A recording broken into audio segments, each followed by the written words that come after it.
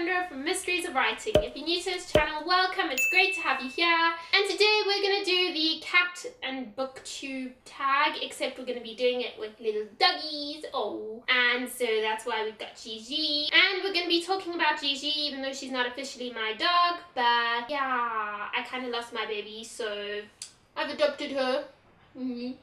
So I think it is called Cats on Booktube or something like that. I first originally saw this video on Ola Quinn's channel, and if you haven't checked out her channel yet, she's absolutely awesome. She has done some really cool tags, and she's created some really cool tags, one of them being the Goodreads Picks My Makeup tag. And I actually did that tag video. You can watch that up in the cards over there. And you can go check out her channel in the description box down below. I'll also be linking the original creator of this tag. Question number 1. Tell us about your dog. So that's name, age, and hobbies and all of that. So here's Gigi. She's not too impressed about being held up right now. She's 4 years old. Yes, aren't you? Okay. So she's 4 years old and her hobbies include sleeping all day long, nagging for attention, especially when somebody else is getting attention, and especially when you don't give her any more attention. Do you see her? Anyways, what are her other hobbies? She loves running around in the grass like a little princess, and yeah, pretty much treating everybody like she runs the world. Yes, she owns the world. Number 2, recommend a book that features or includes a dog, and I really couldn't think of any out of the books that I want to recommend. So I'm just going to go with the original question, which is about cats, and I'm going to go with Nevernight because there's that shadow cat that's really awesome that she has. It's her best friend, and yeah. Number 3, what is your favorite fictional dog in a movie, TV, book, series, whatever? It could be in anything that you want.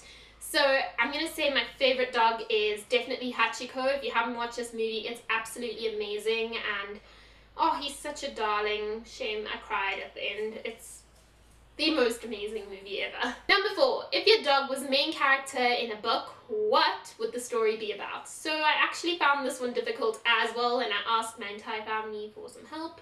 I don't know why I found it difficult, but then if you think about her attitude and how she is, it would basically be a book where she thinks she's the queen and she gets all pampered and everything. So basically wherever she's like top person type thing. So I'm kind of thinking like that Chihuahua movie, you know, Chihuahuas, or what was it called? Chihuahuas in something. I'll link the movie up over here, okay?